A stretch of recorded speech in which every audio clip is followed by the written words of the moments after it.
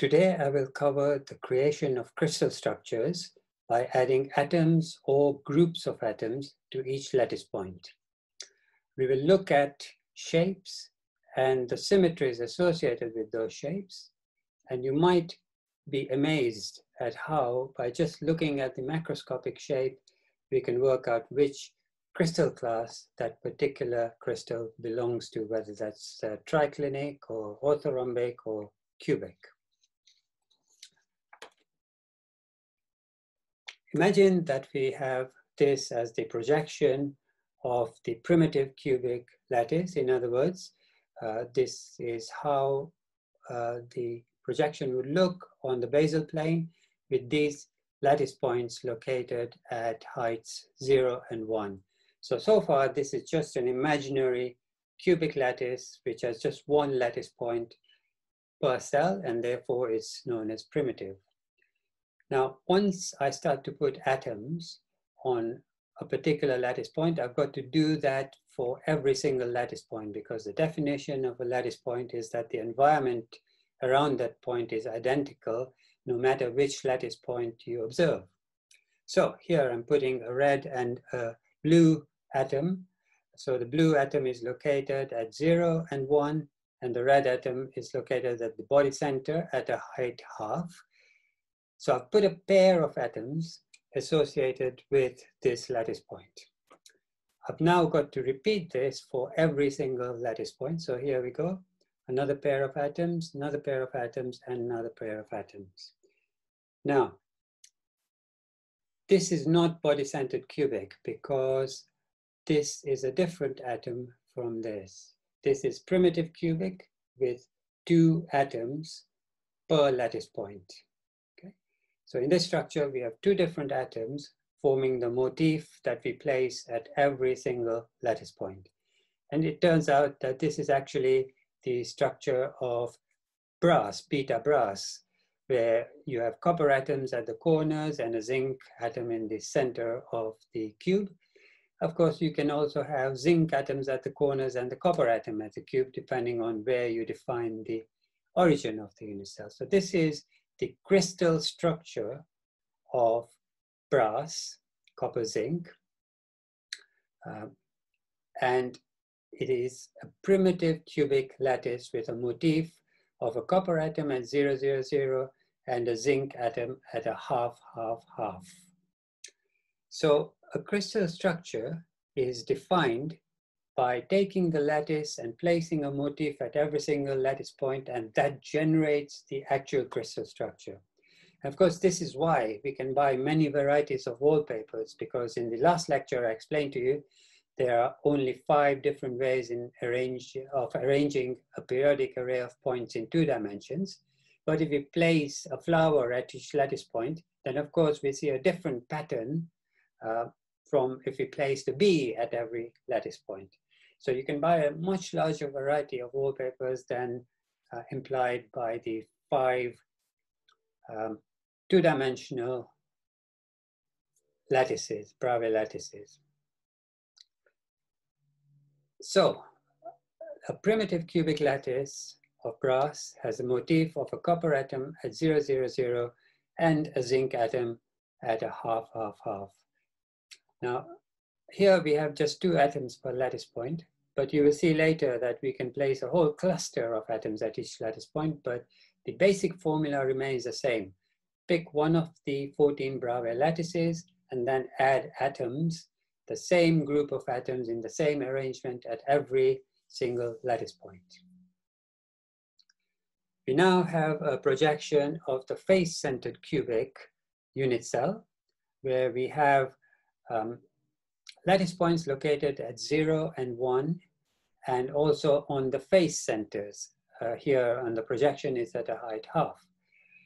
If I now place a carbon atom, a pair of carbon atoms, one located at 0, 0, 0, and another one located at a quarter, quarter, quarter, at each one of these lattice points, then I will generate this crystal structure of diamond. So here, I've placed a pair of carbon atoms at this particular lattice point here, So now I've got to repeat this for every single lattice point in this cell. So this is at 0, 0, 0, and this is at a quarter, quarter, quarter. Since the lattice point here was at a height half, this carbon atom is located at the face center, and this one is at a height 3/4, but a quarter relative to the one at half.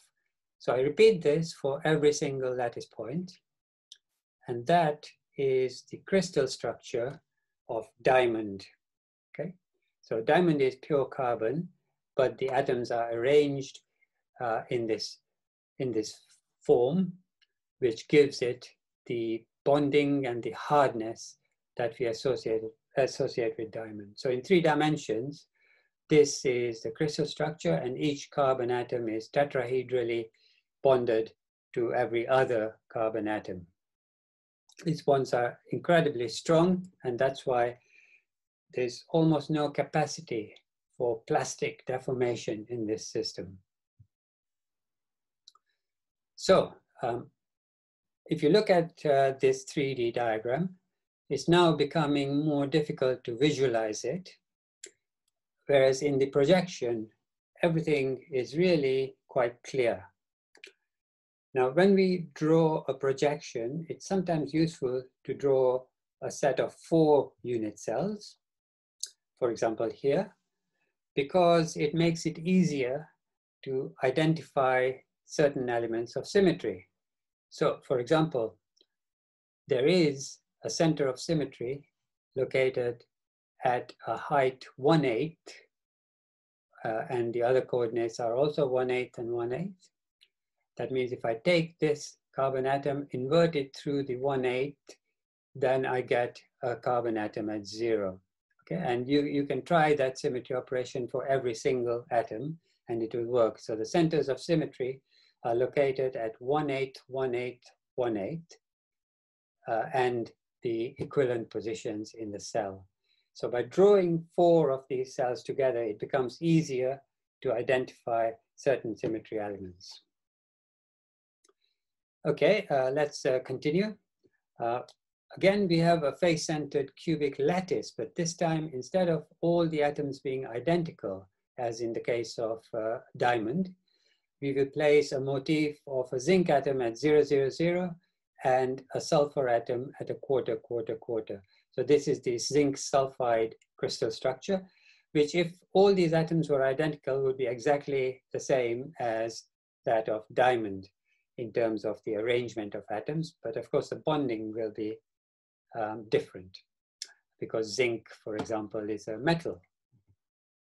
And metals you can deform without breaking the bonds, because the metallic bond extends over all the atoms. So this is the crystal structure of zinc sulfide, similar to diamond, except now we are placing 2 different atoms at each lattice point. And in 3 dimensions, the zinc sulfide structure would look like this. And this particular material is a candidate for ultraviolet light emitting diodes. And one reason for making such diodes is that ultraviolet light destroys bacteria in water. So it could be a simple way of purifying water from bacteria.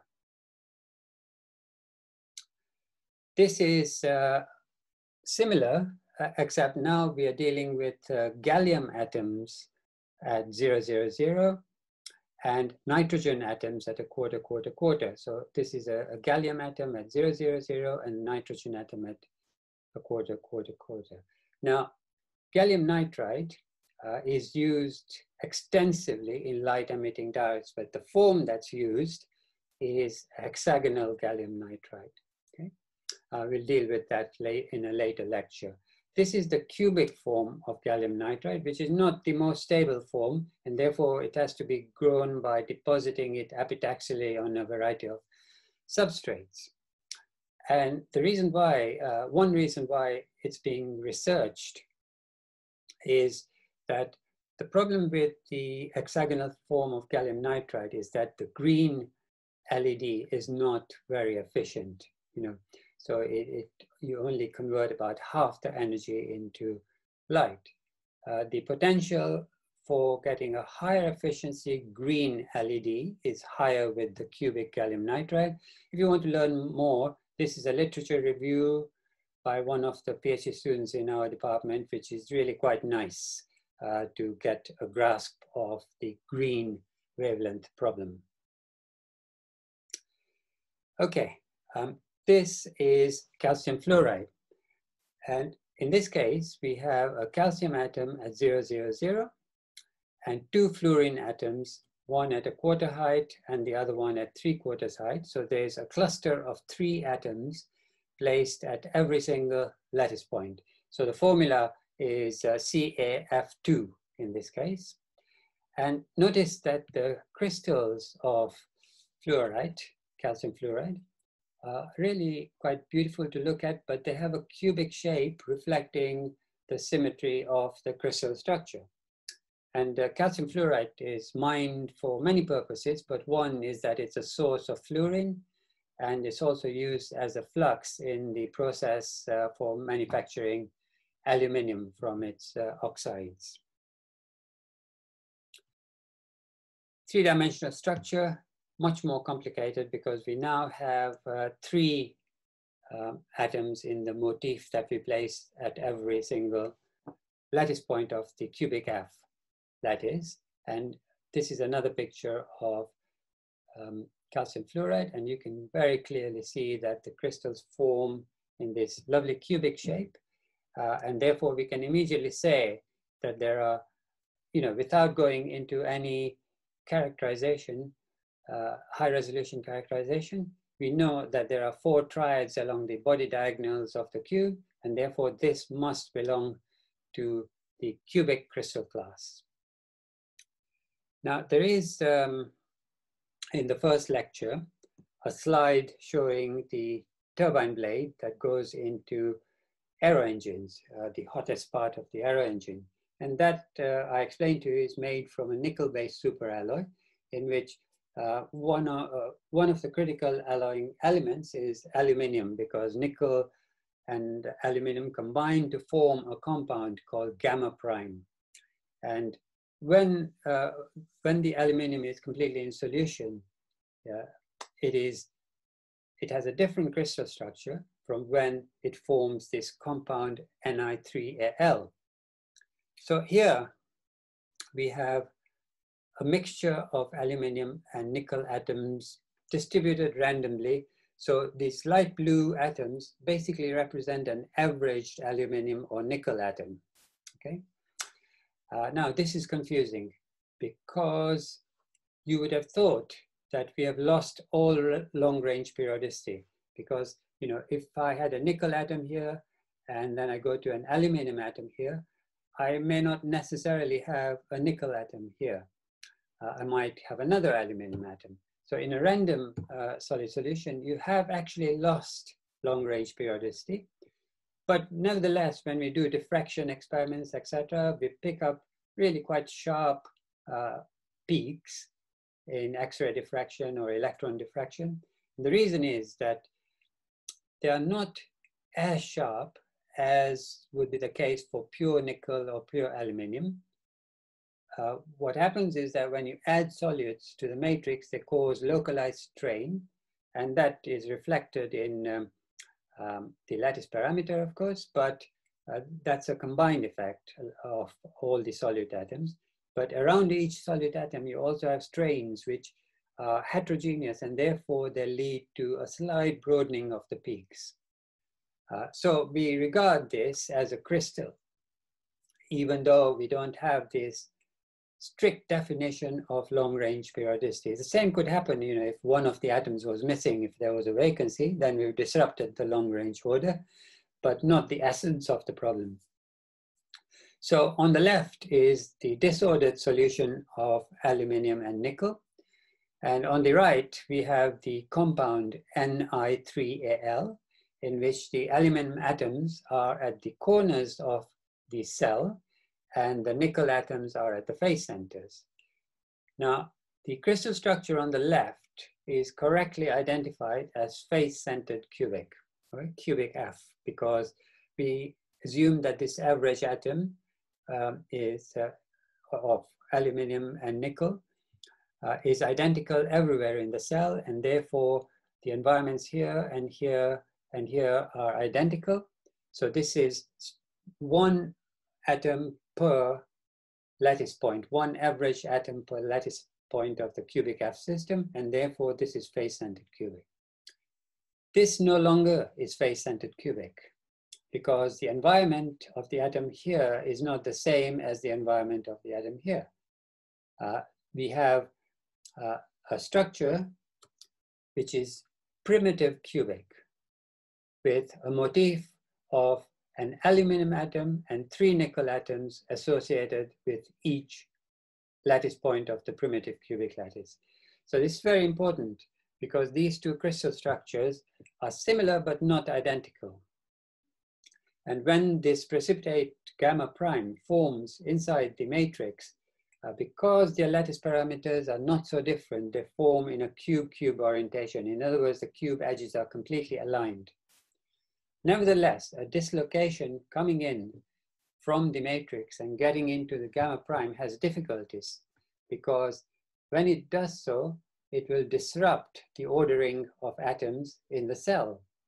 So we need another dislocation from the matrix to join it so that the region of disorder between the two dislocations is reduced. And there are partial dislocations inside the gamma prime, but lattice vectors inside the gamma. So the need for a pair of dislocations to penetrate this compound so that you don't create a very large region of disorder is a contribution to the hardening of the alloy. So even though the crystal structures match quite nicely at their edges and so forth, there is a resistance for dislocations to penetrate into the ordered compound. So this is called order hardening. Okay, so we've seen how we can generate crystal structures starting with a basic lattice and then placing clusters or individual atoms at each of the lattice points. Now, just to remind you, we had this terminology in the last lecture that a diode is a twofold axis of rotation. There's a rotation of 180 degrees about that axis to reproduce completely the original structure. A triad is a threefold axis of rotation. That means a rotation of 120 degrees recovers the original structure. Similarly, a tetrad is a 90-degree rotation, and a hexad is a 60-degree rotation about the axis. And I explained to you that very simple mathematical proof that we cannot, for example, have a 5-fold or a 7-fold axis of symmetry, because if we operate that axis, it doesn't produce an integral number of these spacings. Okay, so we have diodes, triads, tetrads, and hexads, and those are the rotation axes that we will be concerned with. And this is illustrating the operation of a tetrad, a 4-fold axis of symmetry. If I rotate by 90 degrees, I recover the structure here. And this is a mirror plane. Okay, so today we are not going to consider any translational elements of symmetry, okay? So we won't talk about screw diodes or glide planes. Okay, in addition, of course, we talked about a center of symmetry. So let's look at a molecule of water, right? So here is our molecule of water. And you can clearly see that there is a diode here. This, okay, a 2-fold axis of rotation. And there is also a mirror plane which is parallel to the diode. So the notation that we use to define that point group, in other words, the group of symmetry elements passing through a single point so that the operation of those elements has no effect at all on that point, right? That's why it's called a point group. So the point group for this molecule is 2M, 2 meaning a diode, and M meaning a mirror plane that is parallel to the diode. Now, in chemistry, they say that this is a point group 2mm, and the reason is that there's another mirror plane which passes through the centers of all these three atoms, in other words, in the plane of this board. But it's only a mirror plane because the electron clouds associated with this molecule are not isotropic. Okay, I mean, we wouldn't consider it to be an additional mirror plane if it was just passing through these three atoms, but the electron clouds give it the additional mirror plane. Also, I'm using a different notation here from the notation used by chemists, because you will see in later lectures that we need to include translational elements of symmetry, which the chemists, the notation used in chemistry does not include. Now, why am I bothered about the point group symmetry of a molecule of water? Well, the molecule of water has certain vibrational modes, and these will produce particular frequencies in a spectrum of frequencies that you measure. Okay? If another molecule has the same point group symmetry, then you will be able to see that set of frequencies in the spectrum of that molecule as well. So, for example, this is sulfur tetrafluoride. And you can see that there's a twofold axis passing through it and a mirror plane parallel to the plane of the board, roughly. So the point group, again, is 2m. So it will have those vibrational modes that the water molecule has, producing certain lines in the spectrum, frequency spectrum. It may also have additional vibration modes because it is a more complex molecule than that of water. So you can use point group symmetries to understand spectroscopy of chemical species. This is a picture of gigantic crystals of gypsum, which were discovered in a cave in Mexico. So just to understand the scale, this is a man here. Now, gypsum is actually used quite a lot in the construction industry for cement and for plasterboards and so forth. And what I want to do is to look at the detailed shape of these crystals and therefore work out which crystal class it belongs to without doing any experiments like diffraction, etc. Just measurements of the shape of that crystal. So if I play this movie, that will give you a better perspective of the three-dimensional shape of this crystal.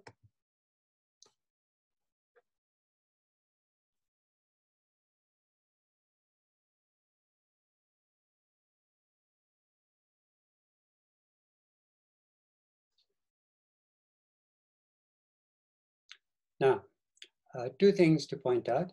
The first is that the angle between 1 bar 10 and 110 is not exactly 90 degrees. It's somewhat close to 90 degrees, but not exactly.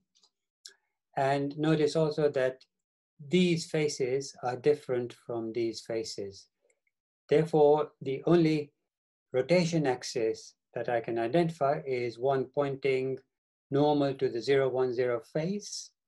And it has to be a dyad because these faces are not identical to that. So there's a dyad normal to the 010 face. Now, in addition, there's also a mirror plane, which is parallel to the 010 face. So the dyad is actually at 90 degrees to the mirror plane. Therefore, the notation that we use for the point group is 2 over m, indicating that the dyad is normal to the mirror plane. Now, there is only one dyad and one mirror plane, and it cannot be, for example, orthorhombic, which requires 3 dyads. So we can immediately say that this belongs to the monoclinic crystal class, just by looking at its equilibrium shape. Okay? And this is how crystallography was done in the very old days, before the modern techniques, or not so modern techniques of diffraction, etc., became available. So gypsum has a point group symmetry 2/m, and it belongs to the monoclinic crystal class. Okay, so this is the sketch of the crystal of gypsum, which was made in 1682. This is a simplified version of that sketch. And what we want to do is to find the point group symmetry of this shape. So if I first play a movie to show you a better perspective of the crystal, in this case, I'm rotating the crystal about that edge, about an axis normal to that edge.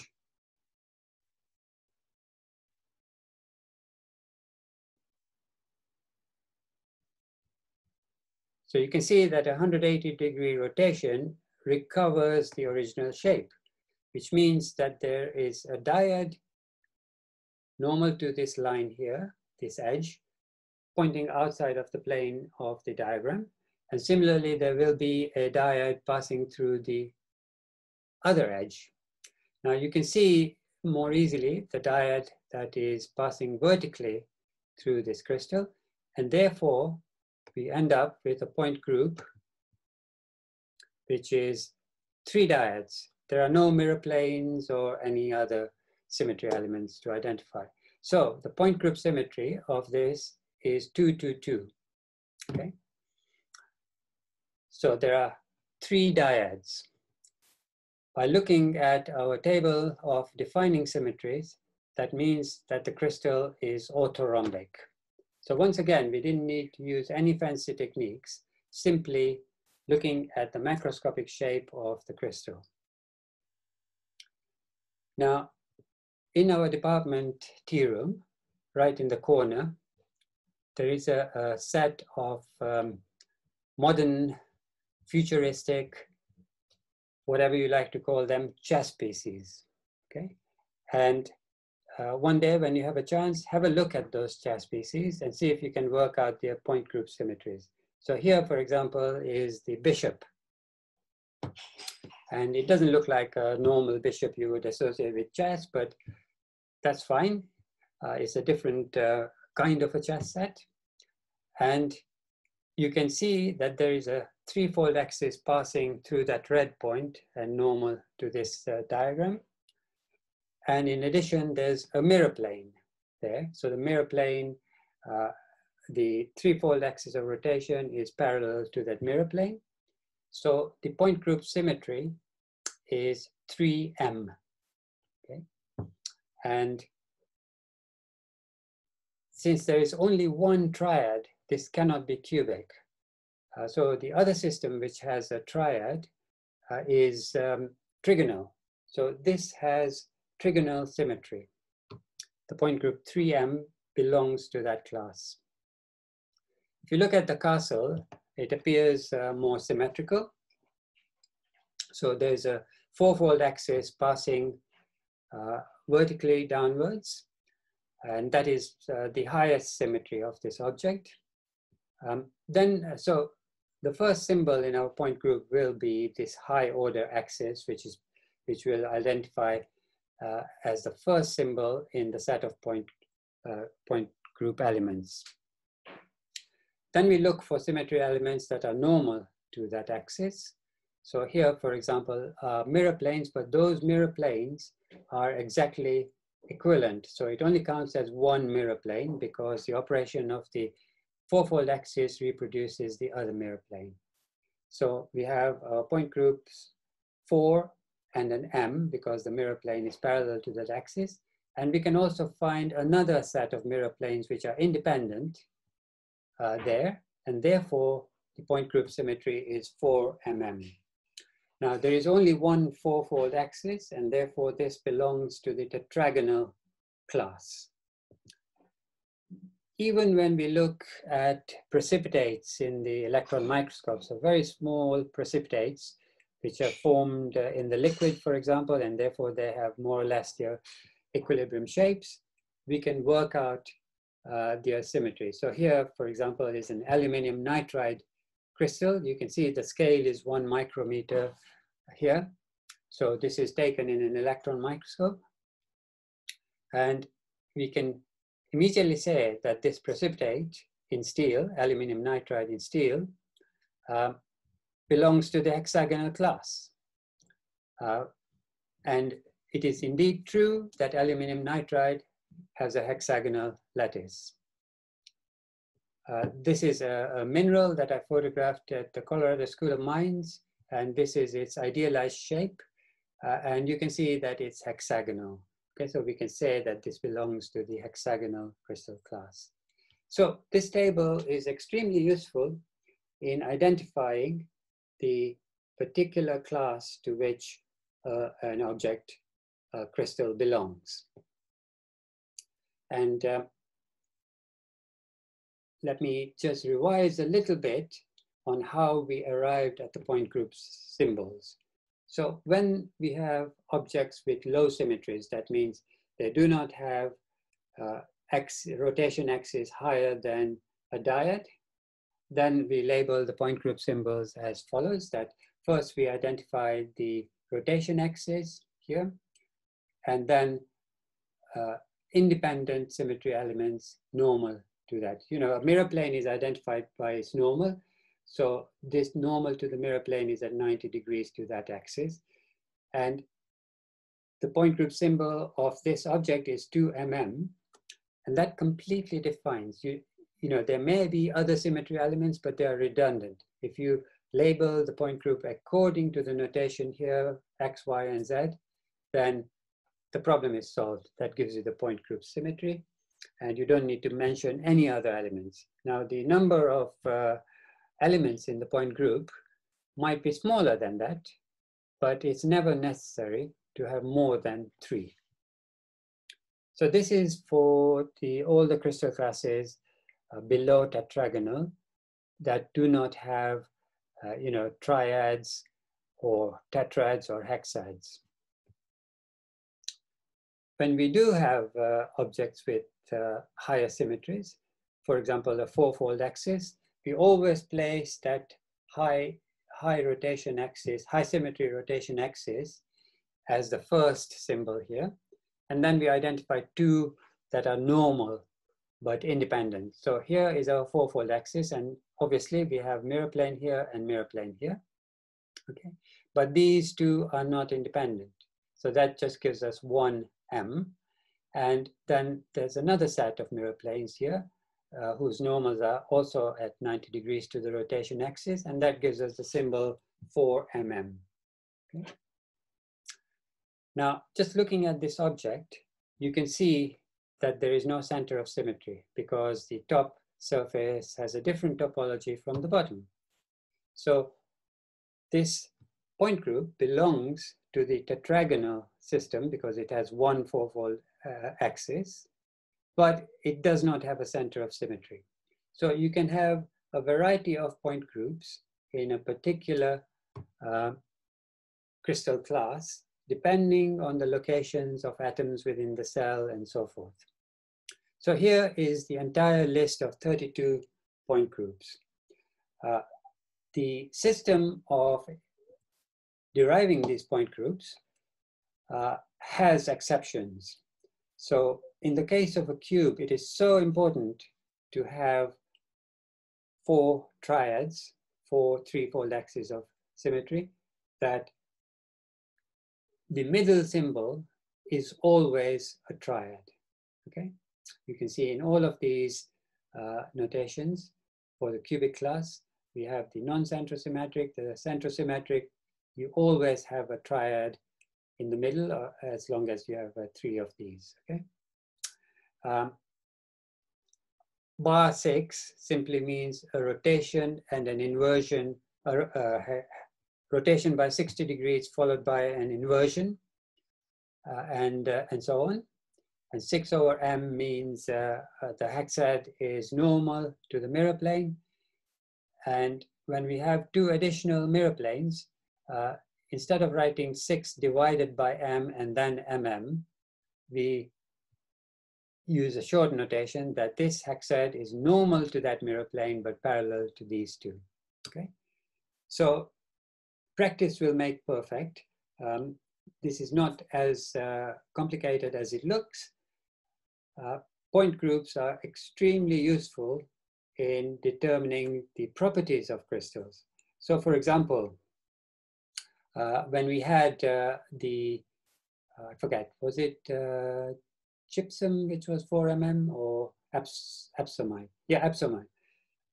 So that had tetragonal symmetry 4mm, but there is no center of symmetry. So if you take that crystal and study it under deformation, you will see that it's piezoelectric, because during that deformation, charges are not displaced evenly, and therefore you get an electrical response. So properties like piezoelectricity can be used in addition to the shape to really pin down more about the symmetry of the structure. Okay, that's all for today. And in the next lecture, we will continue on this theme, but move on to stereographic projections.